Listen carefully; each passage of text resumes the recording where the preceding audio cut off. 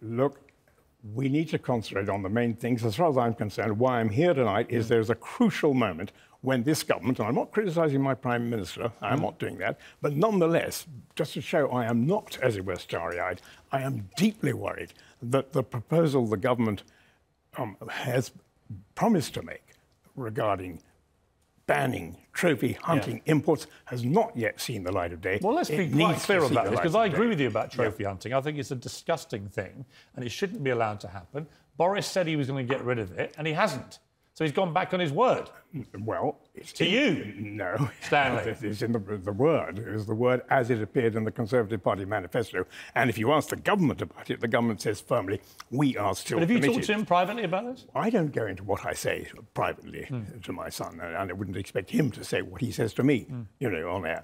But nonetheless, on this sort of thing, I would prefer to speak out loud to you, Piers, in the privacy of this studio, if you see what I mean, and say the government has to move on this, because I don't want to say... And for those who haven't followed this whole saga, what is it exactly you and a lot of signatories to a letter want to get what done? OK. Trophy hunting is still massively practiced all around the world, and by the way, British sportsmen are massively involved in trophy hunting, and we have a time when endangered species are truly endangered, and we've got the animals, we've got lions and rhinos, and they're all there. I agree.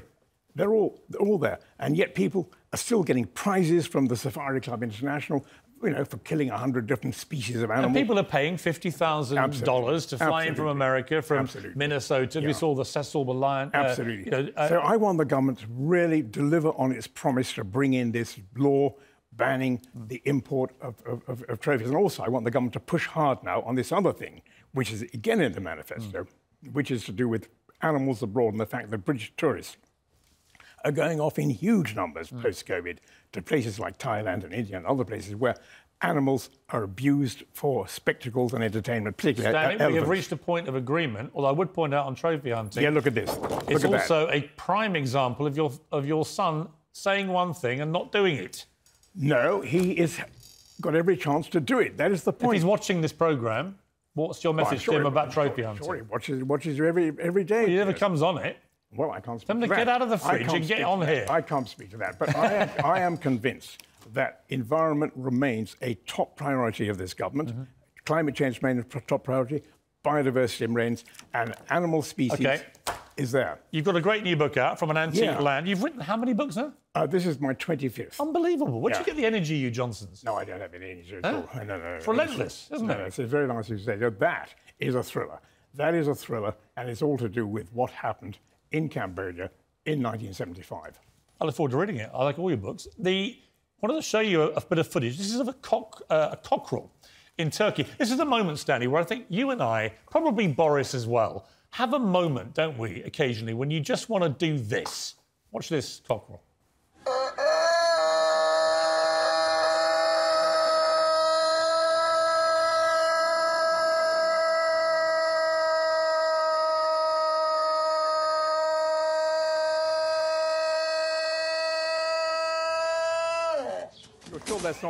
You're sure that's not the call? It's not the famous Johnson mating call, no. I think it could be the call of the muezzin if it comes from Turkey. Watch the end, though, Stanley. You see what happens at the end here. It's going. Now, the last time I saw a magnificent beast like that doing something similar was when you came on Good Morning Britain and we got you to do a handstand. Do you remember this? Oh, come on. I do remember. It's really sensible. Yep. Oh, my goodness! One again. No, that's enough. What's more? I've got him. There he is. All the money. Oh, my God, his money's falling out. Well, let me get you down gently, what Stanley. I meant to say to you then is I always like to put my money where my mouth is. I failed to say it then. I'm happy to say it now. Stanley, it's great to see you. As always, an effervescent presence. And you are a cheater, I've got to tell you, Piers. You know, you lured me in here. It was a bit like Cecil the Lion. Are you suggesting I'm a trophy hunter? I lured him a trophy. I don't think I'm a trophy. You know what? Anyway. There's nothing wrong with defending your son, by the way. And we got to talk about trophy hunting and your book. And I showed you doing a handstand. The words you're looking for, Stanley. Oh, thank you, Piers. Good to see you. See you all, folks. Tell Boris to come in soon. We'd have fun.